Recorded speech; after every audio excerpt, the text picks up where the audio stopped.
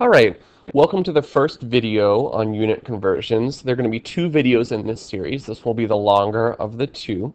You should also see on the website that you can download the homework assignment, which does cover all of the material covered in these two videos and will be due the first day that you have class with me in August. There will also be a quiz on all of this material the first day of class as well that you need to prepare for. But if you're able to do that homework assignment, you should be fine. What you should also have out at this time is a calculator and pen or pencil and a piece of paper. You're definitely going to want to take notes as you watch this video. I will give you times to pause and stop and do some work on your own. As well, there'll also be an important table that you want to copy down in order to work on the worksheet. And so make sure you get that down sort of neatly, and I'll point it out to you when we get there. So we have two objectives for today. First, you want to be able to distinguish between variables and units. That's a very easy objective that we can knock off very quickly. And then you want to be able to convert single variable units using unit prefixes. Now, everybody has seen this material before, and you may have seen it as unit multipliers. And so if you find this material easy, that's great. It means that you're in a good position to start the year. You can breeze through the homework assignment. If you find it more difficult, that's no problem either. You haven't seen unit multipliers probably in a couple years. And so definitely pause, take your time, and we want to make sure that everybody's coming in on the same page the first day of the year. So the first thing that we want to talk about are units of measurement and what's the difference between a variable and a unit. So if you look here on the left, you should see that I have a picture of a lighthouse right there. And if we wanted to measure how tall this lighthouse was here, what would be the variable that we're measuring compared to the unit? Okay, the variable that we would be measuring would be what is the height or the length. So the variable is the length or height. And then the units, we could choose any myriad of units to measure the length. I'm sure you can think of a bunch. Just a couple that I can think of. We could measure the height in feet, meters, miles, etc. Now, of course, some of these units would be appropriate and some of them not. Inches or millimeters, probably not. Miles is too big, but feet or meters would definitely be appropriate. For us, we would probably measure this in meters, keeping in mind that feet is not a metric unit, and like Mr. Caputi says, inches are evil. Another thing that we could measure is how long does this lighthouse stay on? Okay, if we were trying to measure how long the lighthouse light stayed lit, what would be the variable? Well, the variable would be time. And there are a bunch of units that we could use for that as well. Examples of some of those units could be hours, or minutes, days, maybe seconds. Now, for this, hours is probably going to be most appropriate, but for us, we're in this physics class typically going to be measuring time in the unit of seconds. Okay, so the distinction between a variable and a unit is a variable is the quantity being measured, and then the units are what is the scale. Okay, and so next to variables here, I'm going to write what's the quantity being measured, what's the thing that we're measuring, and then the units are the scale that we're measuring that in. And basically on the quiz, I'll just ask you to sort of define what is the variable and what's the unit in an experiment. Okay, next, I want to talk about three variables that we can measure directly in any experiment. And they are length, mass, and time. And the things that we would use to measure each of these are a ruler or a meter stick. Mass, we're going to use some sort of scale. And time, we'll use some sort of stopwatch. So those are the variables that we can directly measure. Now, the units that we're going to measure those in are a little bit different. We're going to use the metric system. And so length, we're going to use meters.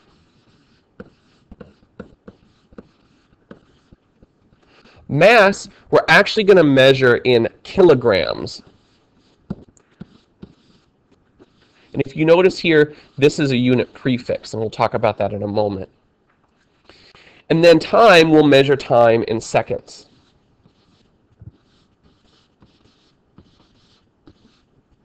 These are the units that typically get used in any physics class. When you go to college, these will be the basic units that you use in any class. Scientists working with physics definitely use meters, kilograms, and seconds.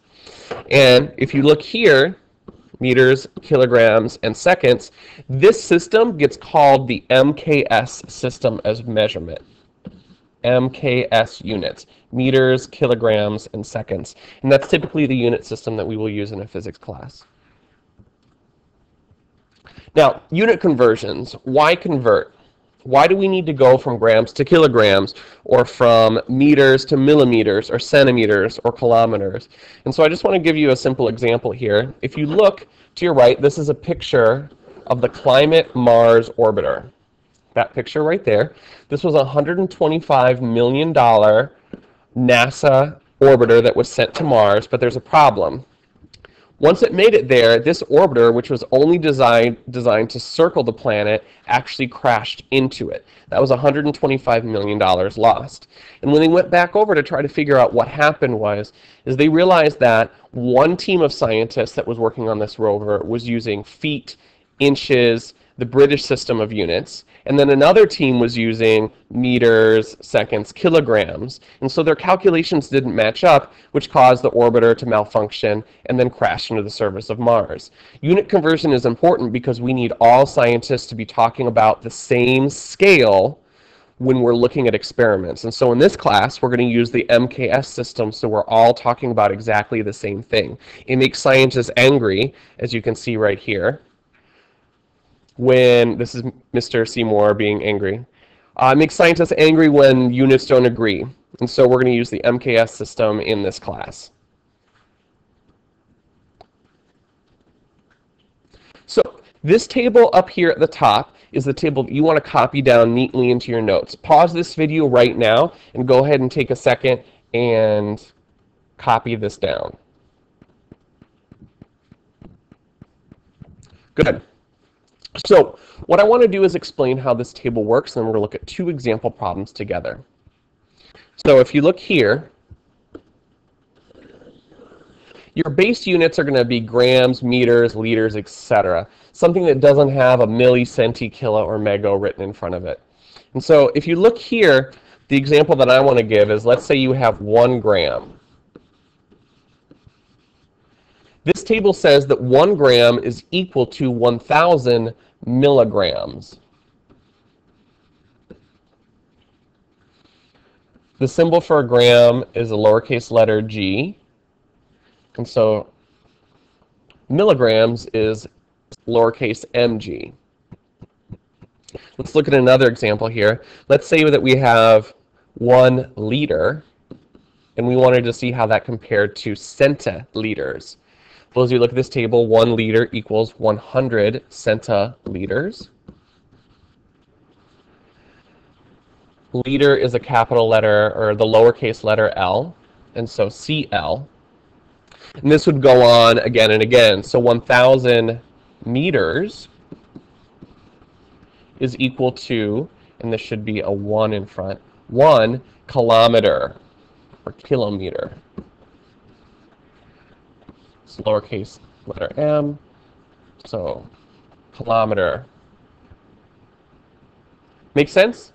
And so this table fills out that way for any base unit that you're going to use. We're going to see it for mostly grams and meters in this case. We won't see a unit of volume a whole lot. What if we wanted to convert between the two? So if we're looking right here, how many centimeters are in 42 meters? We need to use a system of what are called unit multipliers, and I know that you all did this freshman year, but it's probably good to refresh.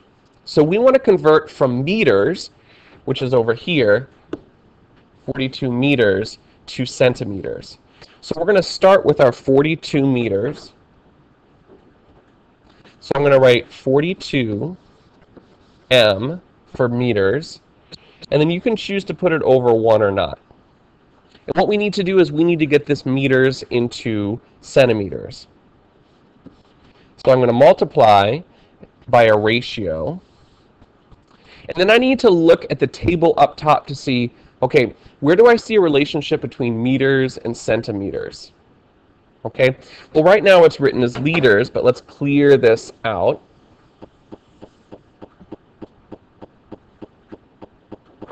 And if you look right here, we see a base unit and centa.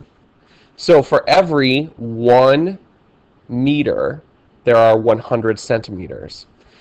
So I'm going to put, in this case, meters in the bottom, because I want the meters to cancel out. We've got a meter in the top and a meter in the bottom. They're going to cancel out.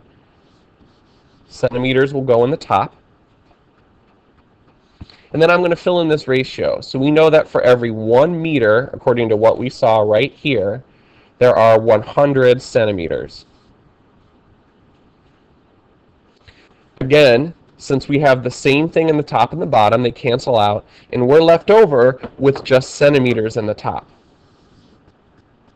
At this point, we can simply multiply it across the top and the bottom. 42 times 100 is 4,200. The units that are left in the top are centimeters. And in the bottom, 1 times 1 is equal to 1. So you can put this whole thing over 1. I'm not going to put it there. And if you notice, there are no units left in the bottom. And so the correct answer, as we can see right here, is going to be, oops, grab this and drag it over, 4,200 centimeters. Perfect. Go ahead, let's look at this next one. How many kilograms are there in 8,000 milligrams? Now this is a little bit different, and you'll see that because, I'm going to group these guys together. You'll see that because we're not going to a base unit, we're going from a kilogram to a milligram. And that's going to be right here. Kilogram, milligram. The problem with that is that there's no conversion to go directly from kilograms to milligrams. So what are we going to do? Well, we're going to start with what we've been given. And that's 8,000 milligrams. So I'm going to start by writing 8,000 milligrams, mg, all over 1. Now, if I look up here, I can see already that I have a conversion between milligrams and grams written right there. So let's do that first. Again, I'm going to put milligrams in the bottom, and then grams in the top. Now, I know that for every 1,000 milligrams, I have 1 gram. So that takes care of this top conversion. But I'm not done yet, because if I look here, I can cancel the milligrams out, but I'm left with grams in the top. I don't want to have grams in the top, I want to have kilograms in the top. So I look up to my table again and I look, okay, there's kilo here, so I'm going to use this conversion.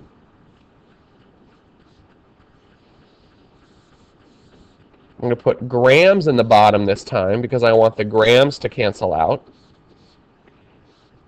and kilograms in the top. Now, what does the conversion say? It says that for every 1,000 grams, there is 1 kilogram. So I'll put 1,000 here, and 1 in the top. Now, the only units that I have left over are kilograms in the top, which is exactly what I want. Kilograms. So at this point, I can multiply across the top and multiply across the bottom. This is 8,000 times 1 times 1, which is 8,000 kilograms are the units in the top. And in the bottom, I have 1,000 times 1,000, which is 1,000,000 in the bottom. And there are no units there, and so what I have left is 8,000 over 1,000,000 kilograms. And if I were to take this and drag it, now I wanted to be fancy and it's not working out, we get 0.008 grams, which is correct.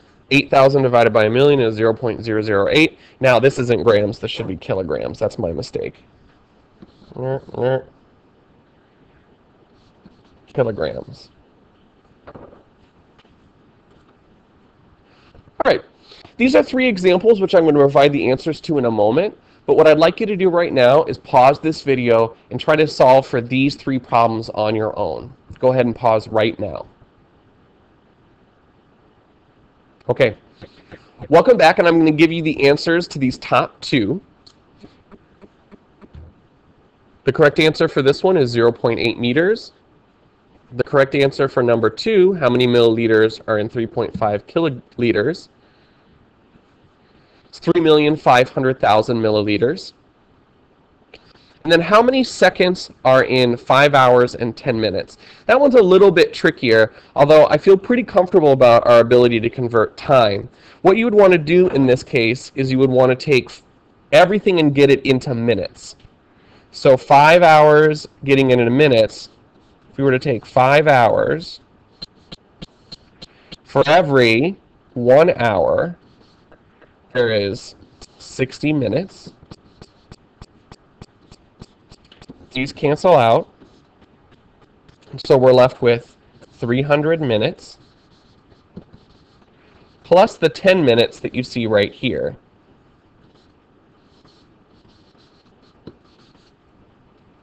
So we have 310 minutes. Now we need to get this into seconds. So same thing. Minutes in the bottom to cancel out. Seconds in the top. Minutes cancel out.